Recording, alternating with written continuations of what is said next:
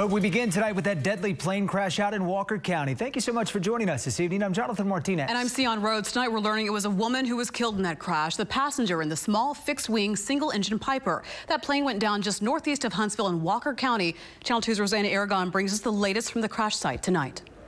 Walker County Sheriff's deputies tell me this is the closest we can get. We are just outside of a ranch right off of State Highway 19. Now, investigators tell me the crash happened deep into the woods. Down this path, a ways away, Saturday afternoon, investigators were called for this, a plane crash. The Texas Department of Public Safety says engine trouble was to blame, sending this Piper PA-28 to the ground. The Federal Aviation Administration said 2 people were inside when it happened. The pilot was rushed to Memorial Hermann. The female passenger didn't make it. The plane was making a short trip from Conroe to Livingston Friday and was on its way back to Conroe when it went down in the Woodin area of Walker County. The wreckage wasn't found until Saturday. FAA officials say engine issues kept the pilot from being able to maintain the right altitude.